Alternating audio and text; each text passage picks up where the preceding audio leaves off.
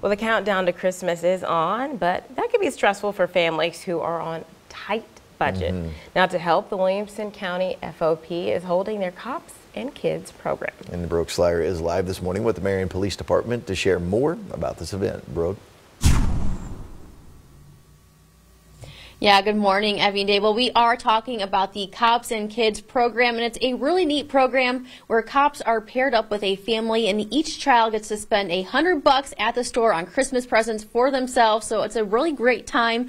And joining me again this morning is Marion Detective Carl Eggemeyer. So, you know, Carl, you've been doing this for quite a few years. The program itself has been going on since 1991, so 30 years. How long have you been participating, and what made you want to join? I started participating in the program about 4 years ago. A couple years ago, I became the FOP Lodge president, so I kind of took over the program. It's infectious seeing the smiles on the kids' faces, so I had to be part of it every year. And in the 4 years that you've been doing this, is there any, family or child or memory that sticks out to you? Oh, it's hard to pick just one because all the children just have this huge smile on their face. Like I said, I don't know who smiles bigger, the kids or the officers. But one particular memory, we had a family where the kids were actually trying to buy groceries just for the house. So we kind of put our money together and ended up giving them a grocery trip also.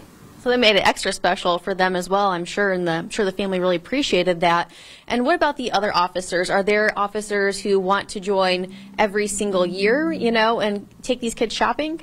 Oh, every year there's a waiting list. It seems like every officer in Williamson County and outside of Williamson County wants to be a part of the program. And of course, we are here at the Marion Police Department, but it's not just Marion that joins in on this. What are the other police departments here locally that help out with this? Every law enforcement agency in Williamson County, Illinois State Police. We even have SIU Police Department coming over. So it's a really big crew, and you guys will be shopping next week, and you guys still need some fundraising, some donations, so we're going to be talking about that later on the show. But for now, Nick, I'm going to go ahead and toss it over to you with a look at today's weather.